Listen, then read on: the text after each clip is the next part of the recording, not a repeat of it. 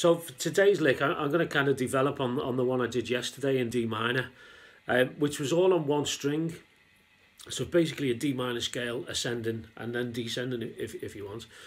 So for this one, I'm going to use two strings.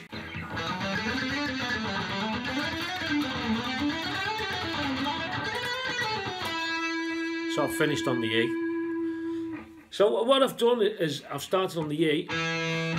I've gone E, F sharp, G, 2, 4, 5, 2, 4, 5, and G. So E, F sharp, G, A, B, C. And when I've got to that C on the fifth note, on the fifth fret of the D, then I slide up to the...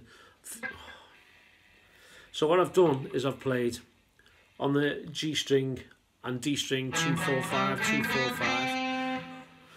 That's E, F sharp, G, A, B, C. When I get to the C on the fifth fret of the G, I slide up to the D on the seventh, and then I descend D, C, B, A, G, F sharp.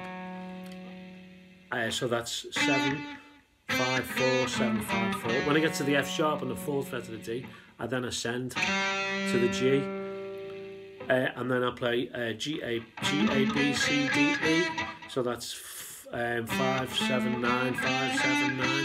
When I get to the ninth on the E, on the ninth fret of the G string, I ascend to the 11th fret with the F sharp, and then I come down, F sharp, E, D, C, B, A. So that's 11, 9, 7 on the G, 10, 9, 7 on the D, at which point I'm going to slide up from the A to the B on the 7th to the D string to the 9th on the D string, and then I'm going to play B, C, D, E, F sharp, G, B, C, D, E, F sharp, G.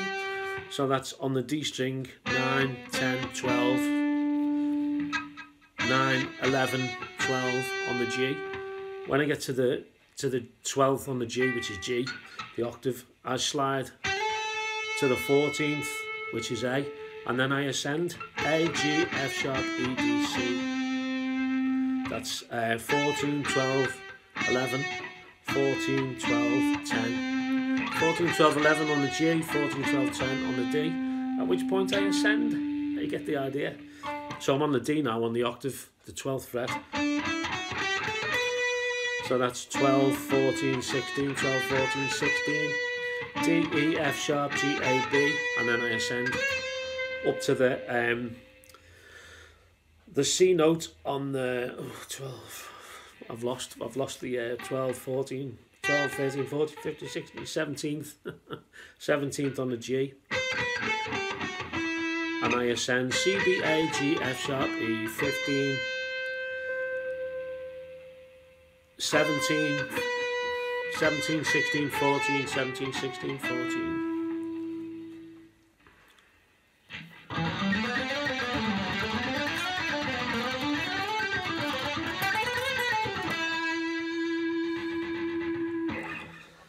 So I mean that translates into an E minor natural or a G major scale, depending on what you know, what the root note is, what the bass player is doing, or what chords backing it up.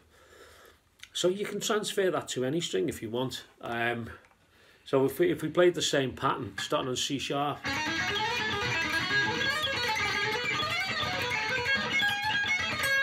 I can use it on the B and E strings. So you can start at any given point on the fretboard and use the same pattern, as long as you don't run out up here. Okay, see you next time.